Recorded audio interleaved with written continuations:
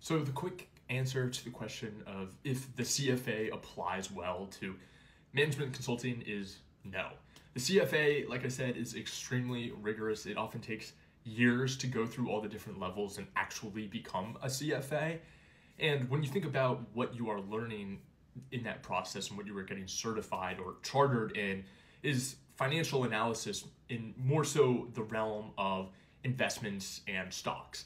And that's not necessarily what people in management consulting do. There might be some financial analysis involved in management consulting, which again is a very open-ended industry, but it would take years to get the CFA. And by that point, a lot of people are in management consulting for X amount of time to then lateral somewhere else. So it really doesn't apply at all, especially in tech consulting. I think there are so many better things to do with your time to be prepared for a career in that other than the CFA.